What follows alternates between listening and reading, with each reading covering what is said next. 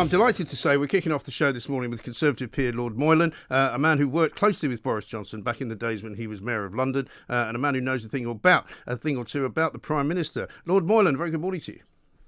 Good morning. How are you, Mike? Very well indeed. Great to see you. Thank you very much for joining us this morning. I mean, the first question really is, were you as dismayed and sort of besmirched as I was yesterday watching that briefing where literally we expected this big barnstorming performance for Boris Johnson to come out and tell us that everything was great and everything was moving forward, and instead he made one of the shortest speeches I think he's ever made and then handed it over to Chris Whitty and his next slide projection. Yeah, well, he's being pulled in two directions, and I think that's why it's really important that people who do understand what normal life is keep making a noise and start pulling him back in the right direction, because I think that's really where his instincts lie. We've got to have a clear idea of what normal life is and aim to get back to it. And what the sage people, and I'm not complaining now about medical people and doctors, I'm complaining about the statisticians Yes. and the modelers who wouldn't know how to cure a boil on your bum. I mean, they're all mathematicians.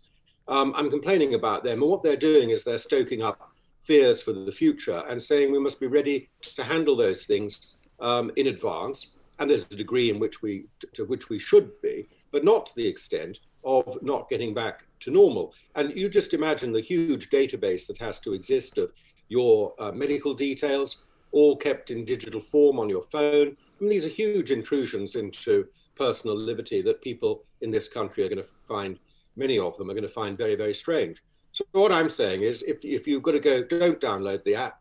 And if you're going to go to a venue where they demand that you show the app, tell them politely that you're taking your custom somewhere else. Yes. And what do you say, Lord Moylan, to these people who are kind of against our point of view, if you like? And I'm not saying that you and I share every single point of view, but on this particular vaccine passport front, what do you say to these people who say, what's wrong with you? You know, we have passports to travel abroad. We have all sorts of digital footprints all over the place. We've got a DVLA driving licence. We have insurance.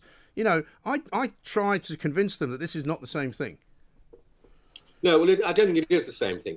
And I don't mind having a vaccine passport for international travel. I'd rather it was a paper thing. I've had a paper document that says I've had my tetanus jab and my yellow fever. And many of us have that because we've travelled abroad. I mean, mine's out of date now because I've been abroad for so long. Well, nobody has.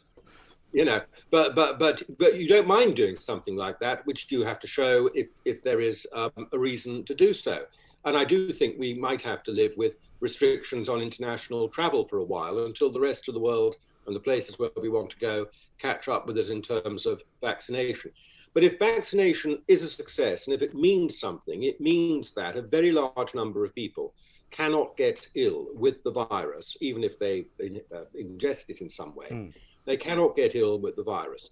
So if you've been vaccinated, you really shouldn't need to worry too much, any more than you worry about getting the common cold or getting the flu from people.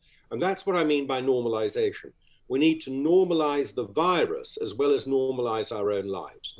We need to treat it as being something that does happen and people will get, but in numbers that can be coped with and which can be part of a rolling and improved vaccination program, just as we do flu at the moment.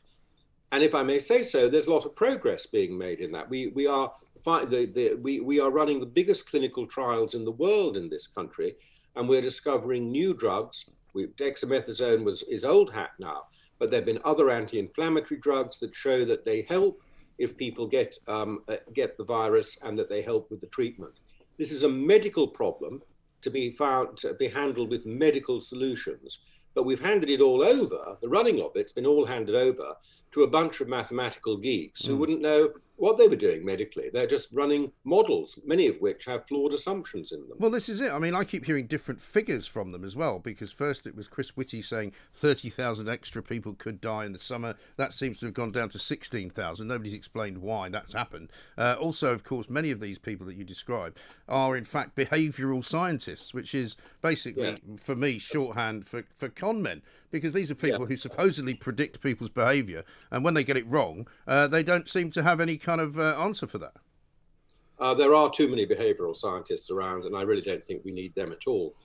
In fact, I'm coming to the point of view that Sage is now so worried about some public inquiry. I think it's a great mistake, great danger to the country when last year, people were demanding, for political reasons, public inquiry and basically demanding heads, people hanging from nooses over the handling of this virus, which was unprecedented, which nobody could actually get right. There's no right answer even now to what was the right date to lock down and so on, when you take all the factors together.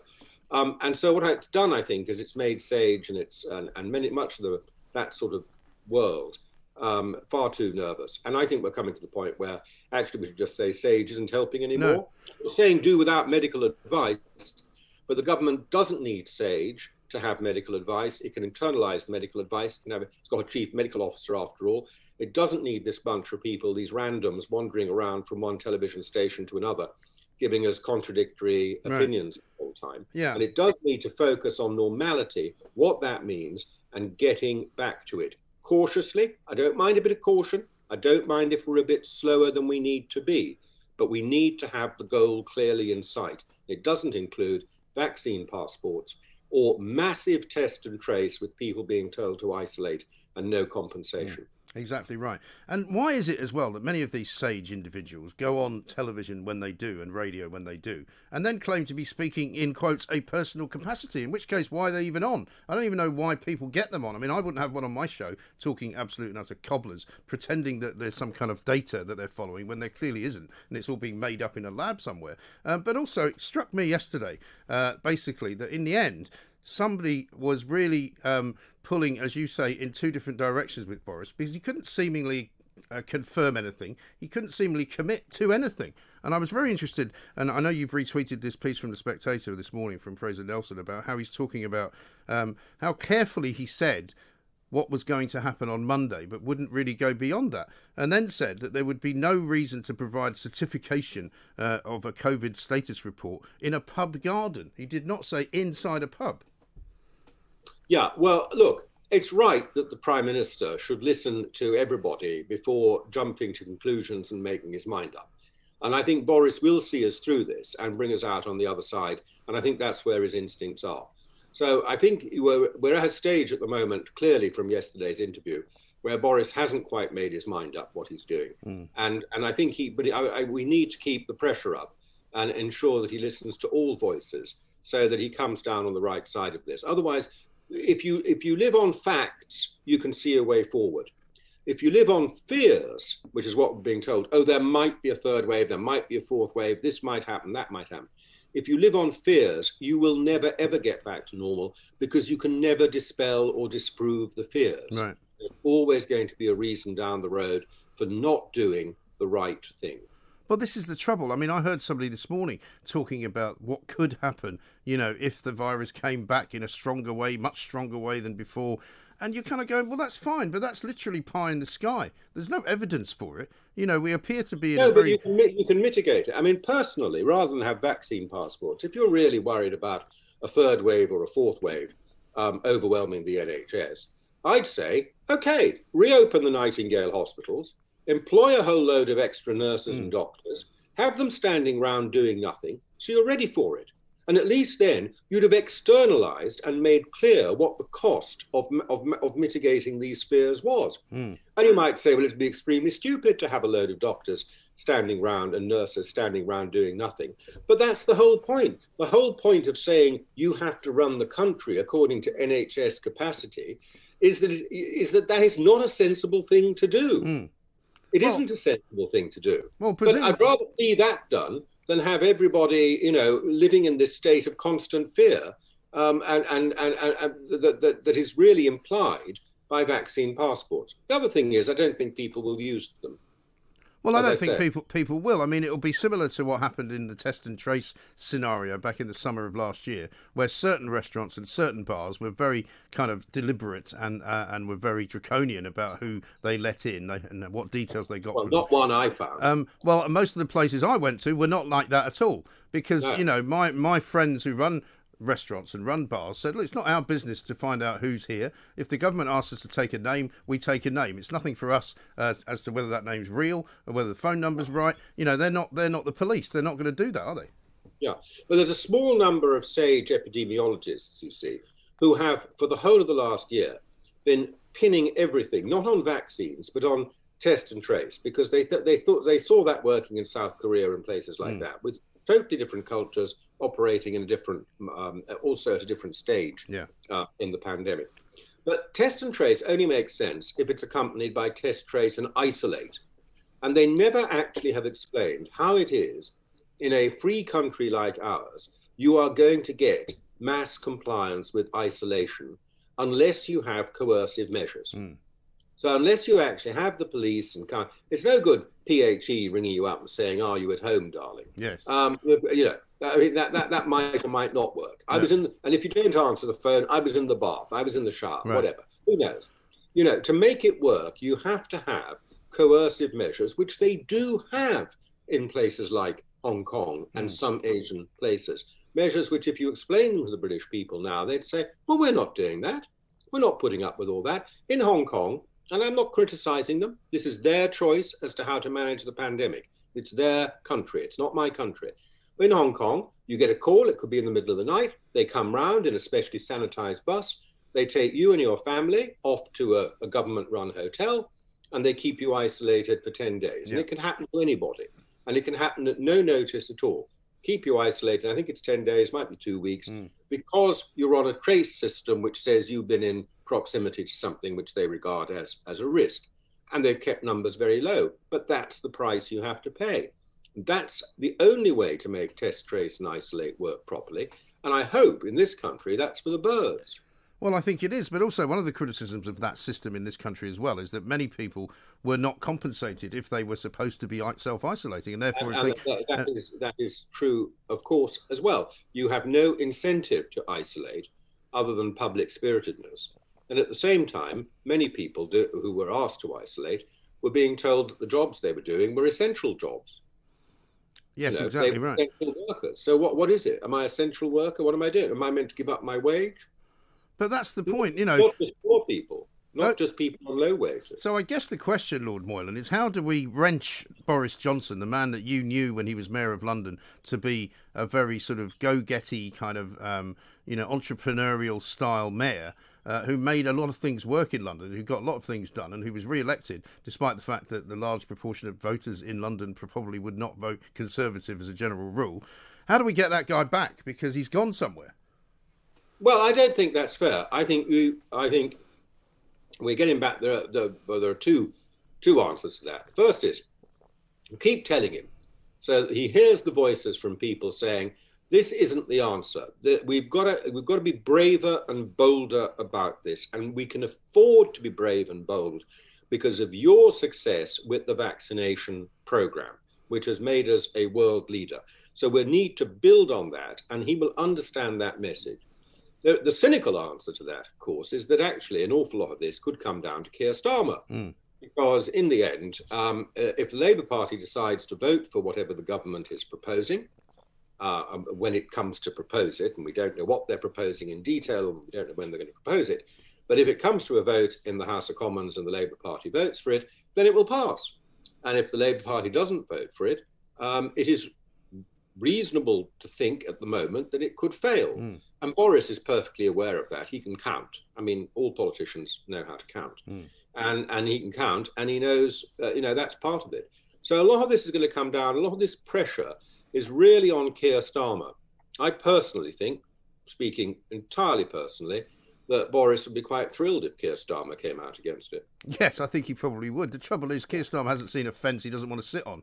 And I mean, every time he gets asked to make a decision about anything... the Labour Party, I think his health secretary has been doing the rounds this morning, taking a rather firmer line than the leader did a couple of days ago. So maybe he's also moving in a certain direction. Yes, well, that would be good. But when you see headlines like this, where we've apparently spent £2.8 billion for the UK's lateral flow COVID tests from a Chinese businessman based in California, who apparently originally is from Wuhan, you do wonder what on earth is going on. Why are we spending all this money on testing kits that are probably not going to work at all, and as we know already, are pretty unreliable? Well, I don't know how reliable they are. It worries me, however. I'm not commenting on that. They may be the most perfect and perfectly functioning test kits. And if we need them, it doesn't really matter, in my view, where we get them from.